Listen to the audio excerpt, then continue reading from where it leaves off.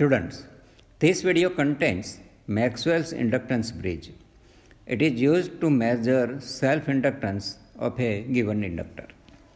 Students, we have been studied the basic bridge balance condition in previous videos. The basic AC bridge is like this, and its balance condition is given as Z1, Z4 equal to Z2, Z3. If we replace these components Z1, Z2, Z3 and Z4 in basic bridge with these, then a new bridge circuit is formed like this, which is known as Maxwell's inductance bridge. Here this D with a detector. It is either a pair of headphone or null detector, and this one with a AC source. This bridge is used to measure self-inductance L in terms of a standard inductance L2 and two resistances R3 and R4. In this circuit, L1 with a unknown inductance having resistance R1 and L2 with a variable standard inductance with fixed resistance R2, small r2 with a variable resistance, and R3 and R4 are the non-resistances.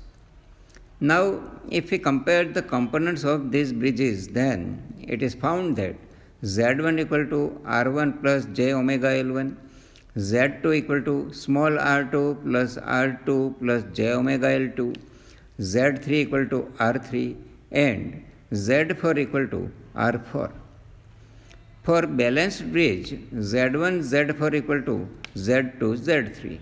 And therefore, by putting the values of these components from these relations, we have R1 plus j omega L1 into R4 equal to small r2 plus R2 plus j omega L2 into R3. By expanding this equation, we get R1 R4 plus j omega L1 R4 equal to small r2 R3 plus R2 R3 plus j omega L2 R3. By equating the real parts of this equation, we get R1 R4 equal to small r2 R3 plus R2 R3.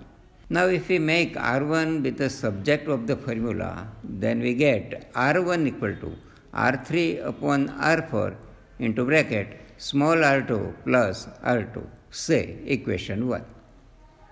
And then equating imaginary parts of this equation, we get j omega L1 R4 equal to j omega L2 R3.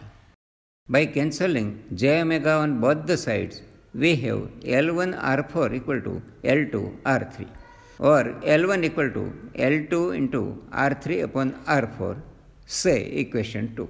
These two equations represent the two conditions of the bridge balance. These balance conditions cannot be satisfied independently of one another, but they are semi-independent. The bridge is balanced by varying L2 and one of the resistance R3 and R4. Alternatively, R3 and R4 can be kept constant and the resistance R2 can be varied. Thus, the value of inductance L1 can be determined by this equation when bridge is balanced. When bridge is balanced, the minimum sound is heard in the headphone, or a maximum separation is obtained between the slits of a null detector. Now the parameters of the bridge. Here in this arm of the bridge, the inductance L1 is not pure, it is imperfect.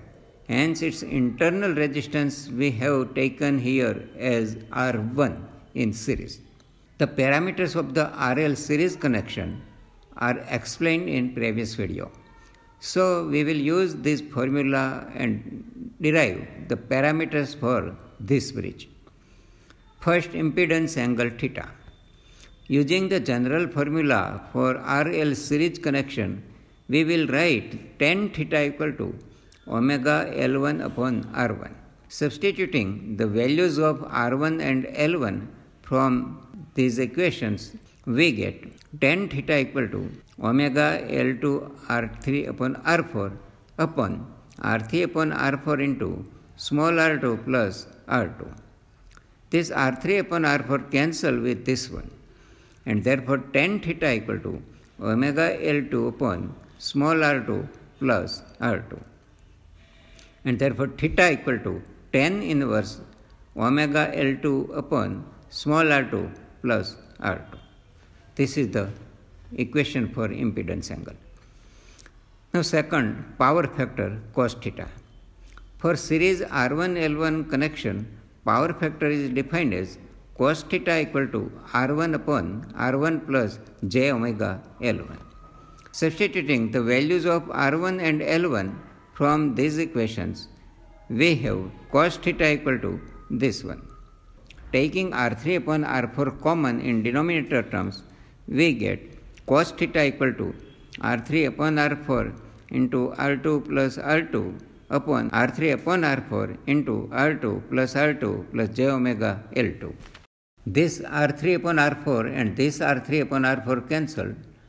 Therefore, we get cos theta equal to R2 plus R2 upon R2 plus j omega L2. Now third, quality factor Q.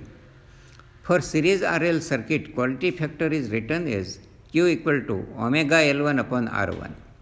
Putting the values of R1 and L1 from these equations, we have Q equal to omega L2 into R3 upon R4 upon R3 by R4 into R2 plus R2.